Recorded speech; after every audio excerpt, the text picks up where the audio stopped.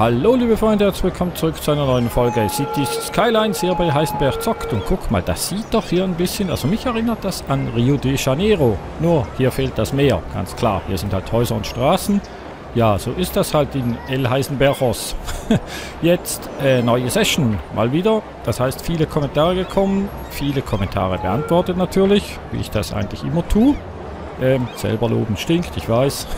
Trotzdem, ja, und die wollen wir doch jetzt mal in Angriff nehmen. Ich habe zwar in der letzten Folge, warum zappel ich denn so? Ich habe zwar in der letzten Folge gesagt, wir widmen uns jetzt mal dem Thema Zug, aber ja, ich würde jetzt gerne zuerst die Kommentare durchnehmen und dann hier nochmal bei der Straße hier oben gucken. Das ist hier irgendwie ein bisschen verunglückt, das Ganze. Ich weiß. Aber jetzt schauen wir mal, was haben wir denn an Kommentaren? Also, die Straße im Recyclinghof, genau, der Recyclinghof. Hier unten. Das ist folgendermaßen, das ist eine Einbahnstraße. Aha, tatsächlich, okay, sieht man hier auch. Nee, doch nicht, geht ja runter. Was sehe ich denn jetzt hier? Jetzt muss ich nochmal gucken. Das ist auch so dunstig hier, die mit ihrem blöden Industriezeugs. Das ist doch eigentlich keine Einbahnstraße. Oder ist das eine Einbahnstraße? Oh doch, guck mal, wie der einbahnig fährt. Ja, und hier hinten, und da wenden sie. Okay, ja, alles klar. Danke, dass da noch stand, da kann ich nichts dafür. Das ist die Mod. Oh, das ist ja eine elendlange Straße. Da müssen wir irgendwie was ändern. Wie machen wir das denn am besten? Dass sie hier wieder runter können. Mal gucken, ob das geht. Eine Einbahnstraße haben wir hier. Machen wir doch gleich wieder mit Bäumchen. Hier runter. Hier lang und hier geht es wieder in die Straße rein. Jetzt müssten eigentlich auch die... Ne, die können dann auch nur... Ne, das ist ja ganz doof. Das ist wieder eine Verkehrssituation. Also die können jetzt hier runter. Die können aber auch hier lang. Wenn die jetzt von hier kommen... Ja, dann können die hier runter. Doch, das passt schon. So geht's auf, denke ich mir. Mal gucken, ob hier nochmals jemals ein Fahrzeug kommt. Oder ob sich das schon rumgesprochen hat, dass das nicht funktioniert. Doch, da kommt einer. Ein Müllwagen. Der will wahrscheinlich zum Recyclingzentrum. So, nächster Kommentar. Alle Mülldeponien können weg. Okay, das wäre eine. Jetzt müssen wir die aber erst alle entleeren. Das werden wir mal nach und nach machen. Das Ding ist am Leeren. Wo haben wir denn noch weitere? Wenn ich hier... ne, falsch. Hier war der Müll. Mülldeponie. Oh, jede Menge haben wir hier. Okay, also. Wir müssen natürlich... anstelle von denen jetzt einfach Recyclinganlagen hinstellen. Also von alleine regelt sich das dann gegebenermaßen doch nicht. Ich gucke gerade. Naja, wenn wir eine übersehen, auch nicht so schlimm. Aber jetzt haben wir hier 4 zum Leeren sozusagen. Das heißt, wir bauen doch glatt hier nochmal so eine Recyclinganlage hin. Jetzt weiß ich ja, dass das eine Einbahnstraße ist. Jetzt werde ich das entsprechend anders machen. Bäumchen. Und zwar hier lang und hier gleich wieder runter. So, dann sind die sozusagen unter sich, die hier die Einbahnstraße benutzen wollen. Und ja, das lassen wir mal noch. Da hätte man jetzt natürlich auch nochmal eine Straße ziehen können, aber muss ja nicht unbedingt sein. So, und ich möchte jetzt irgendwie möglichst bald aus diesem dunstigen Zeug hier raus. Da wird man ja nur schon krank vom Zusehen. Das ist Smog. Also, das nächste. An der Grenze zwischen Industrie- und normalen Gebieten. Genau, da kam die Idee, dass wir die Industriegebiete und den Wohnbereich trennen durch einen Kanal. Das haben wir ja eigentlich, stelle ich hier gerade fest.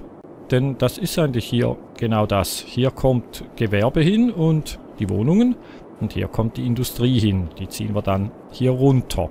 Das wäre also soweit mal gemacht. Und hier oben, ja, da möchte ich nicht mit dem Kanal weitergehen. Hier haben wir schon Zeugs stehen. Aber das regelt sich ja eigentlich auch. Hier, das ist, muss mal gucken, getrennt durch Gewerbe. Genau. Hier die Industriegewerbe, dann da die Wohnungen. Das passt also. Dann haben wir noch etwas, und zwar genau der Traffic-Präsident. Da muss man noch was aktivieren. Das ist ja auch interessant. Jetzt muss ich mal lesen. Der Traffic-Präsident bietet auch eine verbesserte Fahrzeug-KI. Ich glaube, die ist bei dir standardmäßig deaktiviert, da die Fahrzeuge nur eine Spur nutzen, was eine Vanilla-Angewohnheit ist. Sie muss, nachdem die Stadt geladen ist, im Optionsmenü aktiviert werden. Ach du Grüne. Okay, Moment. Option. Und jetzt? Auflösung, Phasing, blablabla, Farbkorrektur, Tiefen und so weiter, Qualität. Oh Gott, Sonstiges, Tastenbelegung, Konfiguration, Ambience Building, Traffic Manager, okay, da hätten wir den. Ich glaube, wir kommen der Sache näher. Rücksichtsloses Fahren, Gott, was man hier alles einstellen kann. Zweispurig, was soll ich denn jetzt hier machen? Knoten, dauerhaft sichtbare Overlays. Gesetzte, nein, was? Vergessen? Ach je. Ich vergesse schon selber genug, da muss die Mod nicht auch noch anfangen, Sachen zu vergessen. Verbesserte Fahrzeug-KI, da haben wir es doch. War das das?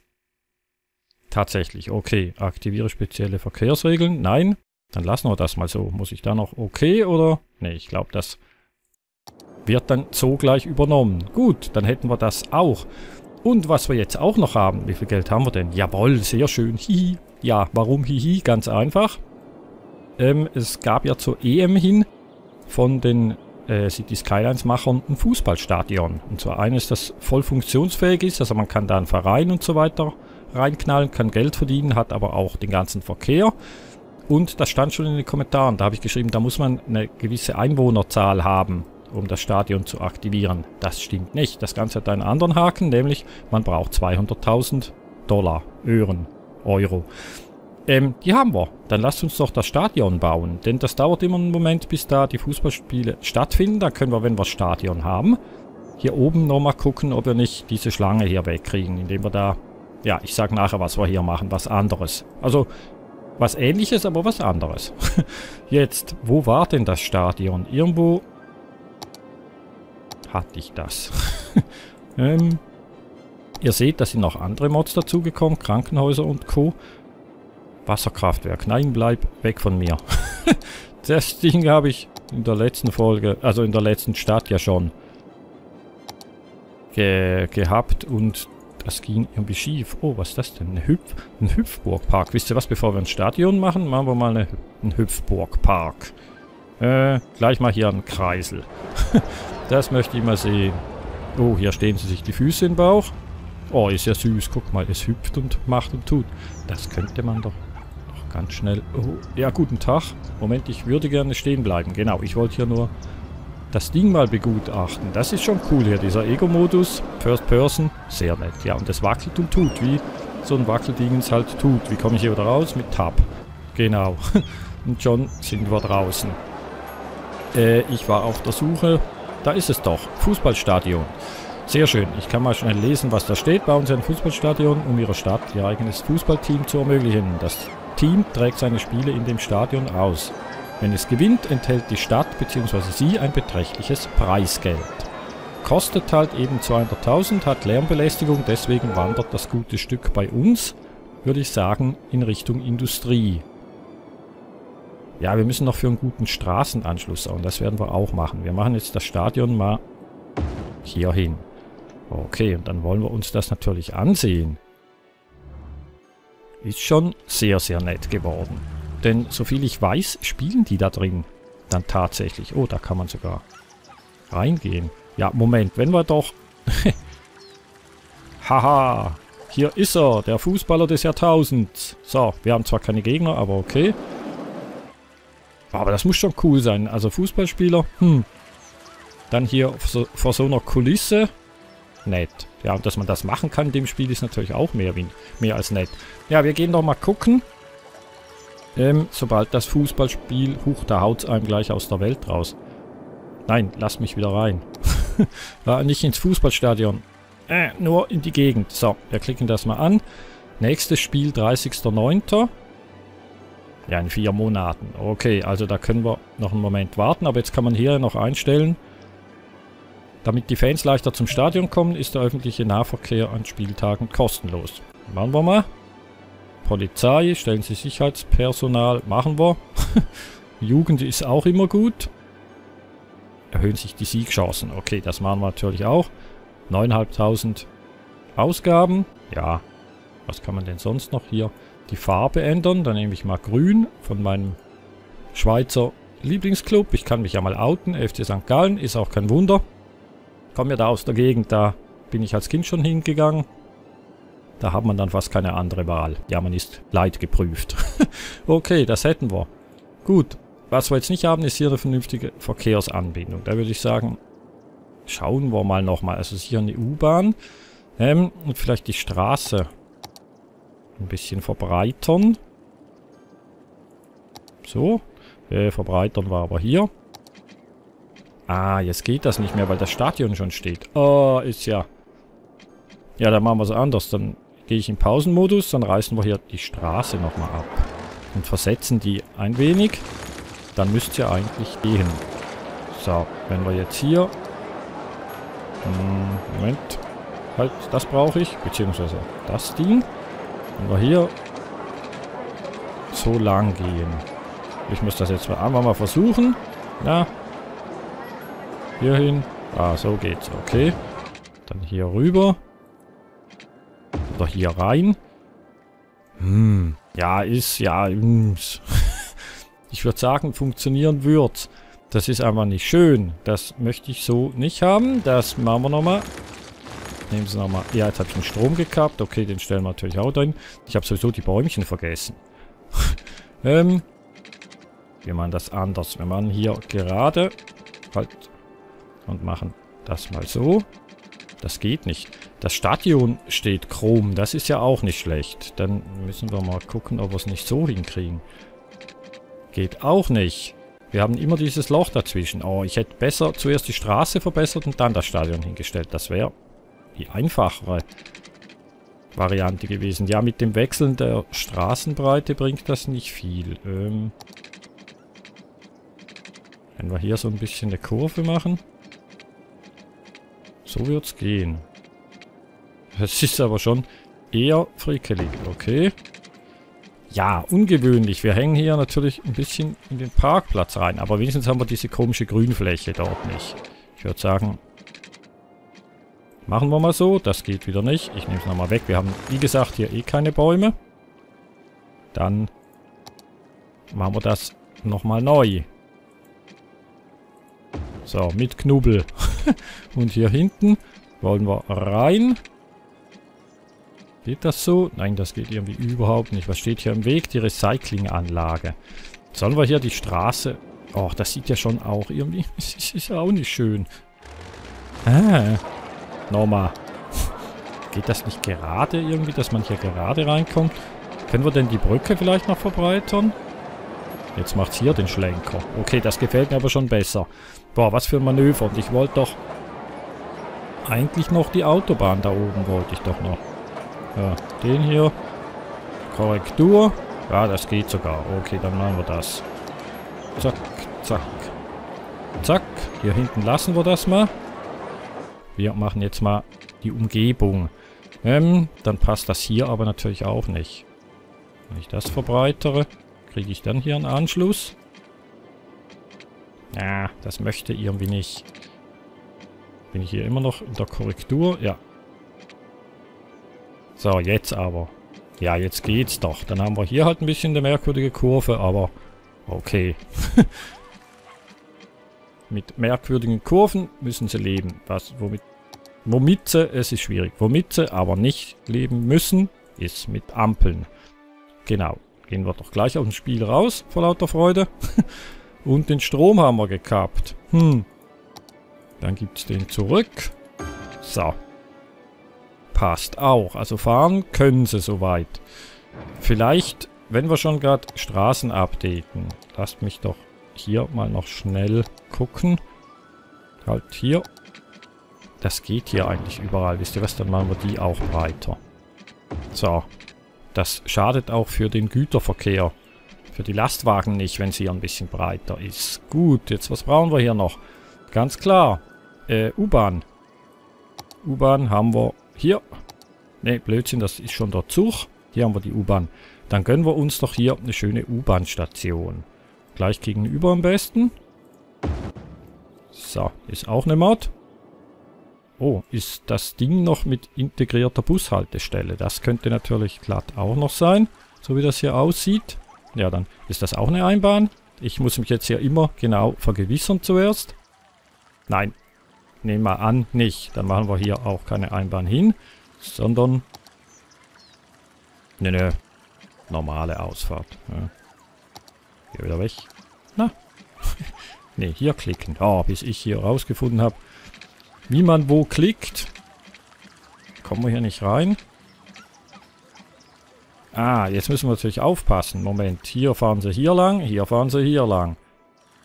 Ja, wie wollen wir denn hier rein? Das geht so gar nicht. Da müssen wir ja, eigentlich müssen wir so rein. Moment. Ort ist bereits belegt. So geht's.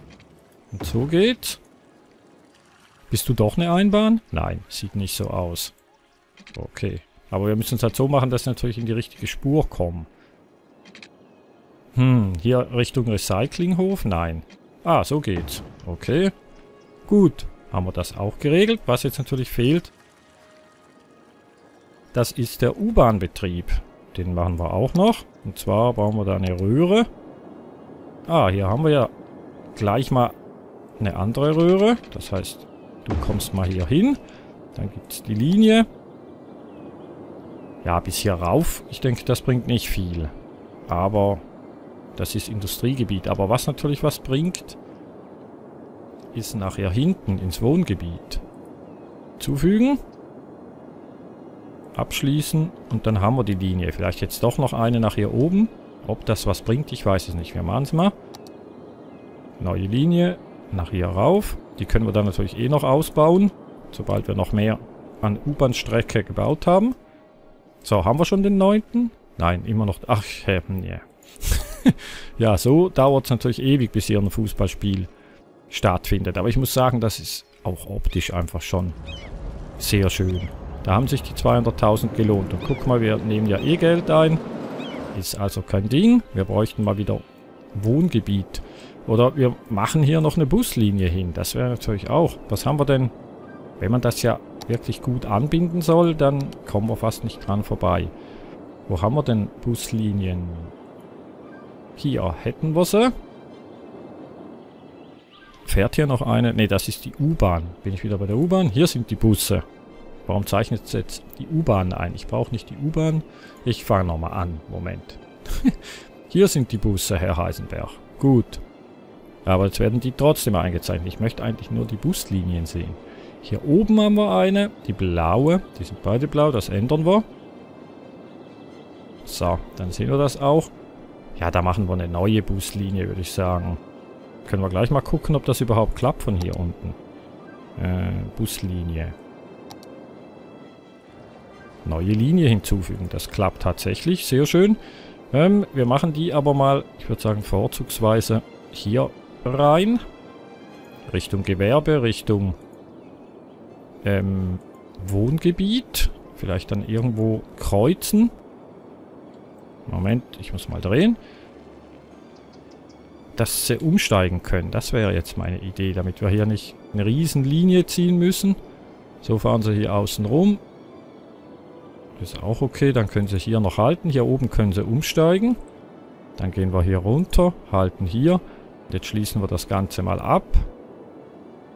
So, ohne dass ich jetzt die Haltestellen hier doppelt belege. Ich weiß, man kann, aber ich habe jetzt eben doch wieder gehört, dass es eigentlich nicht drauf ankommt. Von daher bin ich mir nicht ganz sicher. Ja, haben wir hier noch eine Ampel? Wir hatten. Vorfahrt, keine Vorfahrt. Die müssen 40 fahren, und schon fließt das Ganze wieder. Haben wir schon den 9.? Nein, das dauert ja noch ewig. Gut, dann gehen wir mal. Doch, wir gehen mal hier rauf. Nehmen das hier noch in Angriff. Das habe ich nämlich eigentlich falsch gebaut. Das ist irgendwie eine Einbahn und ach je, alles Mögliche. Deswegen, ach, wir können sie ausbauen. Ich wollte es gerade abreißen. Ich hätte hier gerne eine Autobahn. Und bei den Autobahnen ist eben auch zu beachten, das sind ja auch immer Einbahnstraßen. Also machen wir jetzt mal eine hier raus. Jetzt bin ich ja gespannt, was das schlussendlich gibt. Also es ist im Moment hier. Jetzt. Zack. Jetzt müssen wir hier eins runter, damit wir sehen, wo wir verbessern müssen. Und dann machen wir natürlich den ganzen Spaß zurück auch noch. Hallo. Nicht die Straße darunter, die hier, genau. Dankeschön. Hat es die falsche markiert. Oder ich habe die falsche angeklickt. Ja, das können wir auch in einem Zug machen. Aber dann sollte man... Ah doch, hat geklappt. Ich wollte gerade sagen, die haben keinen Strom mehr. Warum haben die keinen Strom mehr? Werden wir gleich ändern. Da müssen wir die Brücke wahrscheinlich noch anpassen. So, irgendwie ist es gar nicht so einfach, das in einem Zug zu machen. So, vielleicht hätte ich wisst ihr was? Ich gehe nochmal in Pausenmodus. Ich glaube, ich bringe sonst hier den ganzen Verkehr durcheinander. Ich erwische das Ding aber auch nicht. Dann machen wir es eben einzeln. So. Okay, dann sieht das hier so aus. Dann geht das hier dann so rein. Da können wir eigentlich eine Autobahnausfahrt draus machen. So, stimmt das? Ja, das könnte dann hier ein bisschen ein Verkehrsproblem geben. Das werden wir dann in Angriff nehmen und uns... Was ist mit dem Strom? Was habe ich denn angestellt? Habe ich immer eine Stromleitung gekappt oder haben wir generell zu wenig? Wir haben generell zu wenig. Da steckt mit Sicherheit das Stadion dahinter. Aber da schaffen wir Abhilfe. Nein, nicht mit Staudamm. Nein, nein, nein. Sondern Ölkraftwerk. Ist halt auch wieder so eine Verschmutzungslärmbombe. Aber okay. Wir haben hier ja Industriegebiet. Wir gucken mal, wo du hinpasst. Hier zum Beispiel. Okay, dann kannst du hier noch ein bisschen mehr Sauerei machen. Wir haben ja noch nicht genug. So, das passt eigentlich soweit, denke ich. Die Brücke passt hier nicht. Ach herrje, die ist ein bisschen dünn. Die bauen wir nochmal. Dann muss ich hier noch ein bisschen zurück. Ah, da muss ich hier aber auch nochmal abreißen. Ich hoffe, ich kriege das nochmal hin. Aber sonst können wir da mit der Brücke nicht hoch. Da machen wir gleich mal mit Lärmschutz. So, in die Höhe. Moment, Taste finden. Mal so. Dann möglichst gerade rüber. So, und dann möglichst gleich wieder runter. Machen wir mal. Kann man das so? Ja, das ist so schlecht nicht. Da müssen wir halt noch eine zweite machen dann. Okay. Jetzt hier abwärts. Und dann kommen wir hier nicht rein. Ja, blöd. Okay. Kommst du auch weg. Dann sollten wir es schaffen. Nochmal runter. So, jetzt haben wir es, glaube ich, verbunden. Ja, das sind Autos, diese weißen Punkte. Gut. Geht in die Richtung. Hier gehen wir auch in die. Das passt auch. Und unten müsste in dem Fall auch passen. Ne, hier geht es in die andere Richtung. Da sehe ich nicht richtig. Das ist ja, hier geht's raus.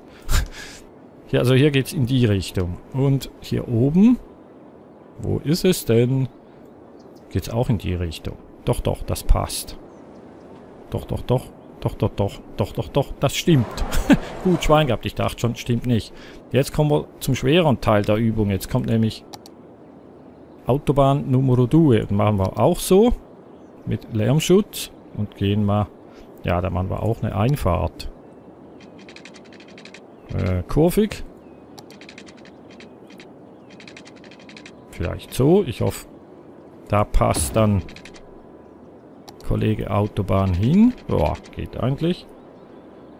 Runter. Geht auch ungültig. Okay, jetzt passt was nicht mehr. Jetzt geht's. Jetzt hier einfach dieser Autobahn entlang. Ich denke mal, das muss jetzt auch nicht unbedingt... Nicht genügend Geld. Hübs. Oh, das ist natürlich teuer, das Ganze. Ja, und im Pausenmodus verdienen wir keins. Also gehen wir hier sogar auf schnell. Wir müssen einfach gucken, dass wir das Fußballspiel nicht verpassen. Das ist fast wie in der Realität. Nicht genügend Geld. Ach, Herr Jemine, blöd. Da habe ich jetzt nicht darauf geachtet. Okay, dann lassen wir das Projekt mal ganz kurz ruhen. Gucken nochmal, ob es überhaupt stimmt. Die kommen hier runter, die gehen hier rein, da kommen sie raus und hier gehen sie wieder ins Tunnel rein. Das passt soweit. So, haben wir wieder Geld. Ein Satz gesprochen und schon die Hoffnung, es geht. Ist denn das wesentlich teurer? Moment, 90? 70. Ja, wir brauchen ja im Tunnel drin, um Himmels Willen, auch keinen Lärmschutz. Das ist natürlich eigentlich auch doof. Und hier müssen wir nicht unbedingt parallel sein, würde ich sagen. da man die Autobahn sowieso nicht sieht. Die ist ja unterirdisch. Aber mit dem Geld ist gerade ein bisschen doof. Wir könnten ja, Moment, Darlehen. Wir nehmen eins. So, dann können wir wenigstens die Straße zu Ende bauen. Ich sehe aber, wir sind schon viel zu lang hier mit diesem Video. Oh, ich muss das alles noch rendern und Co. Ja, liebe Leute, dann danke fürs Zusehen. Wir bauen hier in der nächsten Folge weiter. Irgendwo hier, wo das T war. Hier, das ist kein T, das ist ein Sackgassenzeichen. Neues Gebäude werden wir uns auch ansehen. Gut, danke fürs Zusehen. Ich mache mal hier wieder langsam. Dann gibt es in der nächsten Folge eben hier die Fertigstellung der Autobahn der unterirdischen. Und hier drin hoffentlich das erste Fußballspiel. Gut, danke fürs Zusehen. Bis zum nächsten Mal. Tschüss.